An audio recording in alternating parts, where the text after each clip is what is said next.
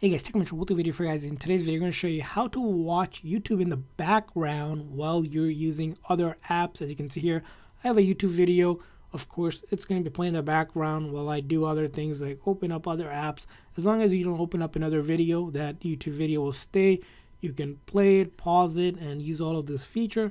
That's great, but in order to be able to use this feature, you need to set some settings up. So the first setting you're going to check out on your iPhone is go into your setting of your iPhone, and then you're going to go to general, and under general here there's an option for picture in picture. So if you click on that, we need to ensure that this is enabled, that way that the screen can actually play on our iPhone. If this is turned off, it's not going to play.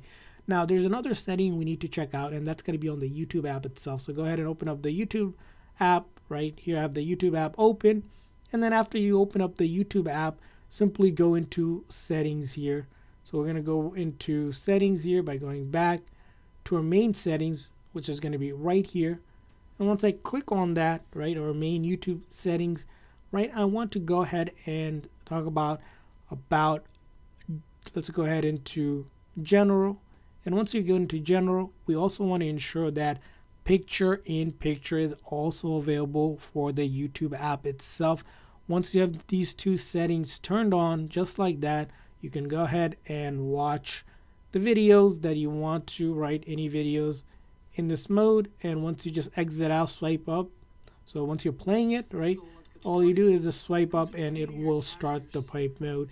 Now, there are some limitation to this, that there are some premium videos, some videos that don't allow you to do that, and you might need the premium subscription. For the most part, most of the videos I've seen does allow you, without any exceptions of the ones that do require some premium action for higher quality ones. But for the most part, I think this works well, and it should work. Some regions might still be getting this update, so you might not see it, so you might have to update your phone or the YouTube app until you see these two options. But once you have these two options turned on, you should be able to, again, watching YouTube videos in the background while you browse around on your phone. So I hope this quick video was helpful. So please make sure to like and subscribe button for more tips and tricks for your iPhone and other iOS devices. See you guys next time.